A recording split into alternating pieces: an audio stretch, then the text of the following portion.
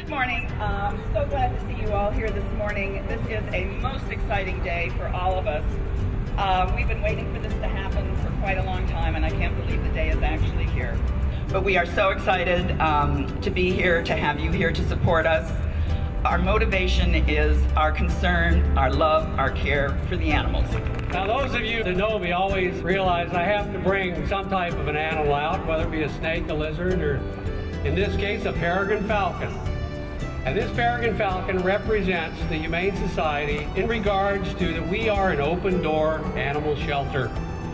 Since 1903, we have taken in every animal, whether it be sick, injured, old, it doesn't matter, abandoned, abused.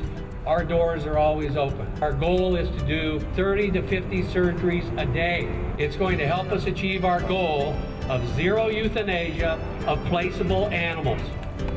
Pasadena plays a regional role in this community, and the Humane Society is very much a part of that legacy and that situation, and it makes me very proud and pleased that this project is going forward. So I'm delighted to mark the occasion with a certificate of recognition from Pasadena City Hall, which marks the groundbreaking and wishes the Humane Society the very best of success.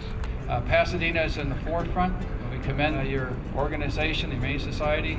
We look forward to working with you.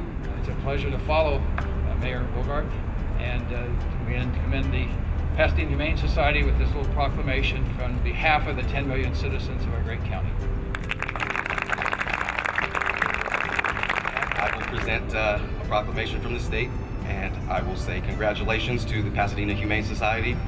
And as with any construction project, may you meet your target date. I will just echo the sentiments of my colleagues in congratulating the Pasadena Humane Society and SPCA on this phenomenal groundbreaking ceremony. And on behalf of Assemblymember Portantino, I also have a certificate of recognition to recognize today's groundbreaking, and again, congratulations. I think it's a historic today that we have 109 years behind us, and we're preparing for the next 100 years. How many businesses do you know of, off the top of your head, that can say, we're preparing for 100 years of animal care? We can't think of one, but we are proud to be the one. It's my pleasure to be here, and it's my pleasure to give this small check to the Humane Society about $112,000. It's time to start digging, so we want to introduce Dozer and his colleagues.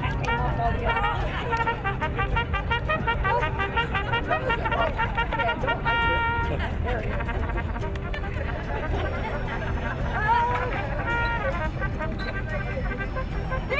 Yeah, that's a good one.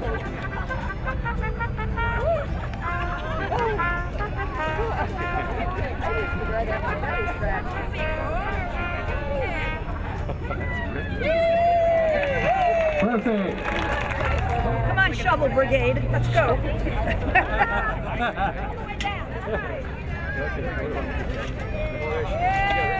Just raise it and just slide it over.